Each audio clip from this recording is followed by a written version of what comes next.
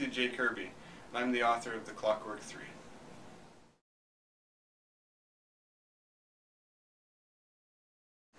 It's very surprising that that a dream came true. I've been trying to have a book published and to write stories for about 10 years now.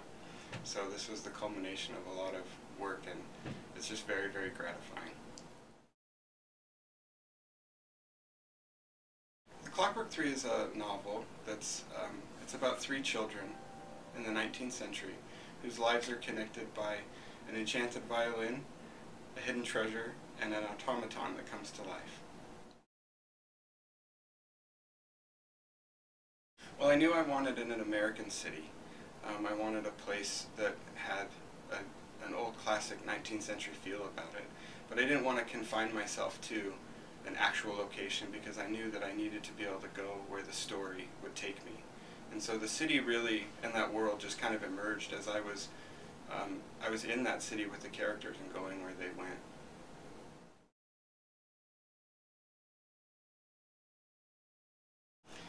Giuseppe came to me first. His story was the driving influence of the Clockwork Three.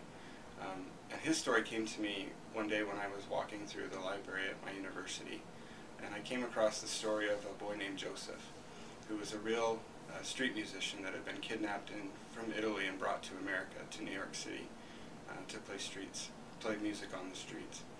And he eventually escaped from his padrone and was brave enough to testify in court against him and help to change the laws to protect children like him. And when I heard his story, I knew that there was a book there. Of the 3 characters, I think Frederick was the hardest to write. And that's because throughout most of the story, he's emotionally distant to the other characters in the story. And he was also somewhat emotionally distant to me. And it took a while for me to really get inside his character and really understand him.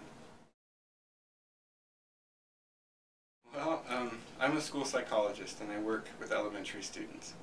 And it's just a really incredible feeling to know that the kids that I work with are going to be able to read this story. And I hope that my book is able to inspire some of them to pick it up and read.